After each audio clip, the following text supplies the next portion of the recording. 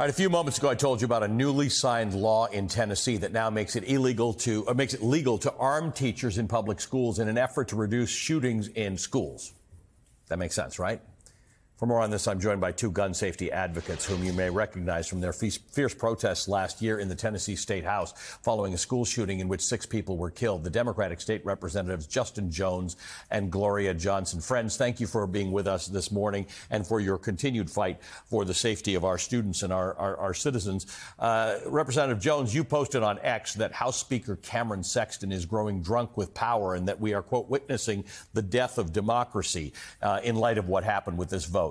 Talk to me about what you see happening here. Your state surprised me again in that there were lots of options between doing nothing and doing something, and they seem to have skipped through all the more productive possibilities and went for this fairly absurd one. Yes, Ali. Well, this is a very sad time for Tennessee. The trauma of our community is once again coming to the surface because at the end of session, my Republican colleagues decided to push forward and push through this asinine, insane bill to arm teachers as the gallery was full of Tennesseans, teachers, mothers, students, clergy, begging them not to, including families whose children are at the Covenant School, including families who've lost loved ones in shootings here in Nashville. And rather than hear them, the Republicans pushed this bill forward by cutting off debate and then having the gallery cleared of the public and media when the people in the gallery chanted, "Shame on you," and that there's blood on your hands. They had me censured for recording my constituents being drug out the gallery by state troopers. And so I said online that this is fascism. This is a step against democracy, against, toward authoritarianism and toward this shameful trajectory of arming our schools more and more, putting more guns in schools when people have been begging for a year for common sense gun laws that protect kids and not guns. And the governor, by signing that bill, has spit in the face of these families. He is a coward, and he is somebody who is going to be on the wrong side of history here in Tennessee. And there were such other options that have been used in other places in America that have bipartisan support. I mean, there's possibly no better example of anti-democratic work than understanding how many Tennesseans and Americans support common sense gun legislation and then doing what your legislature did. Representative Johnson, I didn't have a chance to have you on the show on Friday night when I had Representative Pearson on, but I ran a clip of you in the House sort of explaining to people, as a former educator, we ask a lot of teachers. We don't pay them enough. We have shortages of them. We ask more. We decided, by the way, during the pandemic that they are essential workers and we really need them and trust them. And yet now you're asking them to strap on a pistol as opposed to the type of guns that are generally used in these assaults, which are much more powerful than a pistol. And then you are asking an educator whose job it is to protect kids to maybe shoot at another kid. Instead of keeping your kids safe, you may be targeting someone who may have been your student, which they may be a bad person. They may be doing something bad, but that's not how teachers are built. Absolutely not. You put teachers in that sort of a situation. We know in a gun battle with trained police officers, they only shoot with 18% accuracy. Imagine a teacher with far less training in a shoot back and forth situation.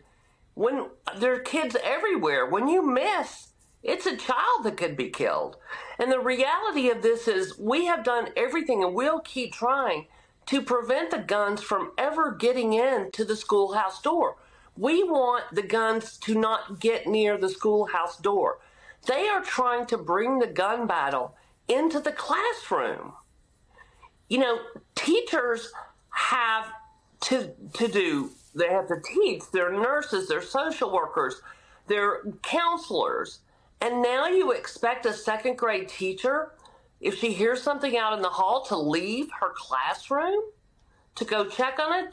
These guys have no understanding of what it's like to be in a classroom or in a schoolhouse. And they need to start listening to teachers. And I can tell you that teachers did not come to them with the legislation. Every major county has already said, no, since this is permissive, we are not arming teachers. They've said no. No one asked them for this bill. Yeah. And somebody is telling them. The question is it no one, or is it lobbies that continue to cause these legislators to do things that are completely not in the interest of and don't have the support of their voters? Exactly. It's the NRA and the Tennessee Firearms Association. That's exactly who it is. The lobbyists run that show, and boy, we never saw it bigger than incredible. The last day of session when they were gathered around the TV to see if we gave that corporate $1.8 billion tax break. And the last person I saw one person that whole last week in the Capitol that was for arming teachers. Yeah. One person, one day. But every other day, two times, students had rallies there. The parents and teachers and all the people that Rep. Jones talked about, they were there every day of session, and there were a lot of them.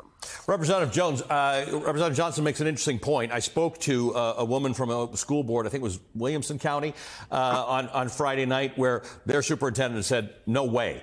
There are a lot of school superintendents and school boards and counties in Tennessee that have said, no way. So the governor tried to sort of say, hey, we're not changing anything. It was kind of like the fall of Roe, right? We're not changing anything. We're just giving it to everybody to make their own decisions. But in this particular case, unlike abortion rights, a number of your counties have said, thanks for the permission. We're not going down this road. I mean, that's exactly right. And I wish the governor would give Tennesseans the right to have this on the ballot, because 70% of Tennesseans want common sense gun laws like universal background checks, safe storage, a ban on assault weapons, red flag laws. The majority of Tennesseans across political spectrum want this, and the governor has not heard them. So I wish they would put it on the ballot. But Ali, I've been thinking deep and hard about what this is about. And I've been hearing from a lot of families that even this idea of allowing guns in our schools, parents are afraid to send their kids to schools. What I think this is really about is that the governor is mad that his privatization of public schools bill failed this session. And so this is a way to further undermine public education. So I want to connect the dots between this proliferation of guns and their attack on public schools, because what we're hearing is that people are afraid to send their kids to schools. So what was the thing they did after the voucher bill died to try and privatize our schools? The coward Ryan Williams, my colleague from Cookville, said, we're going to push through this bill to arm teachers. And now parents are scared to send their kids to public schools. That's really what the goal is, I think, Ali. I really think that's the premise of this legislation. I don't want my kids going to a place where there's yet more guns in the school. I'd like zero guns in the schools. Thanks to both of you. It is remarkable what you have both done and your other colleagues have done for democracy and for standing up for it. When they tell me, there's not enough younger people getting involved in politics and it's all corporatized and all that, I point to you, Tennessee 3, to remind people there are a lot of people fighting the battle right out there all the time, and we should be proud of that. Thank you. Democratic Tennessee State Representatives Justin Jones and Gloria Johnson. We'll be right back.